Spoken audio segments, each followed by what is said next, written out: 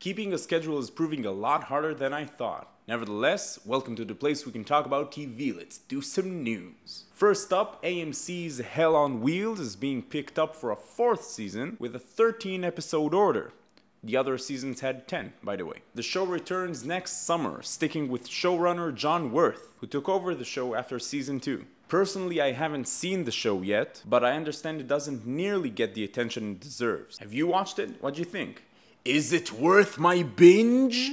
I mentioned in a previous show there was going to be a Walking Dead spin-off, and that my feelings about it are kind of meh. Well, now there's talk it's going to be a prequel, taking place in a completely different location and showing us how the whole thing got started. AMC, of course, declined to comment. One of the executive producers on the show said, and hold on, this is a quote, "It definitely won't be set in Georgia. It's important to us that this show exists on its own.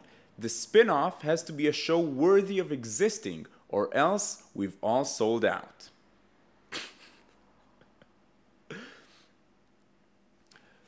"Hey Rick, we're gonna need you to go out on a run, get some supplies." "Well, alright, let me just get into this brand new 2013 Hyundai that never runs out of gas or gets dirty, even in the zombie apocalypse. Walker apocalypse, I mean.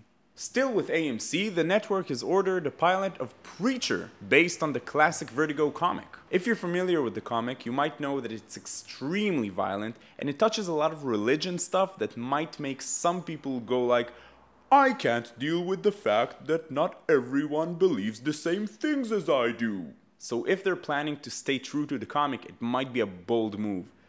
Judging from The Walking Dead, I don't know. Also, it hasn't been confirmed anywhere, but Seth Rogen might be attached to this project. A short while after the announcement was made, Rogen tweeted about bringing some of his favorite characters to life, and then mentioned some of the Preacher characters. I don't know if he might be directing, acting, or whatever else.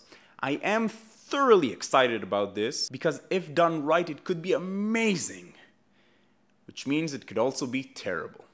The Killing, a show that was cancelled twice, is coming back from the dead a second time, this time on Netflix. Netflix picked up the show for its 4th, and according to them, final season. Or is it?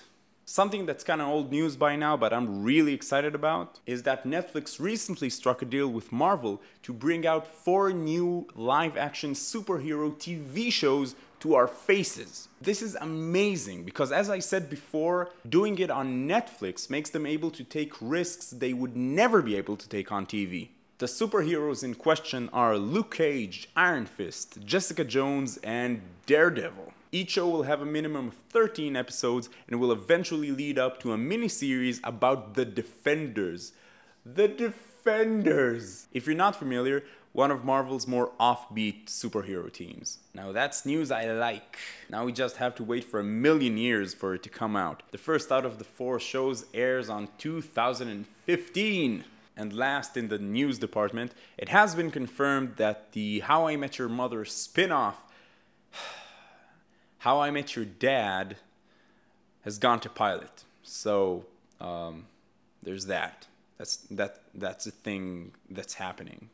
For reals. You might notice that I haven't mentioned anything about the 50th anniversary of Doctor Who, which I cannot explain to you how excited I am about. If you're into Doctor Who, then you probably already know everything there is to know about the 50th anniversary, but I'm gonna try to make a video later this week about all the awesome stuff that came out related to the 50th anniversary. Usually when I watch people on YouTube and they say something like, subscribe to catch all of my new videos or something like that, I always think, yeah, people know how the subscription thing works, but now that I'm making videos, I have the uncontrollable urge to humbly suggest that you subscribe to keep up with my new videos. I think we can have a lot of fun on this channel. Anyway, my question for you today is, what comic book character do you feel deserve their own TV show? Post it in the comments, let me know. That was that a Jeremy Johns ripoff? I don't know. See ya.